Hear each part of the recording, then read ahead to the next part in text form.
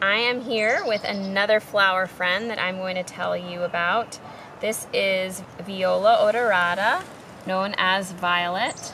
There are different varieties of violet, but I'll tell you about this one and the flower essence that this one gives to us. So, I love violet for so many things.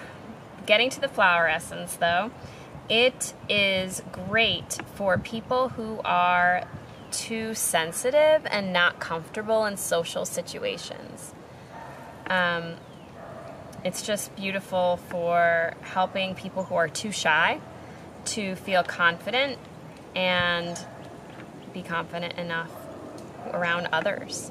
So if you're somebody who isn't really confident and kind of like feels maybe a little bit lonely, but at the same time as feeling lonely isn't really comfortable around other people in social situations, violet can help you.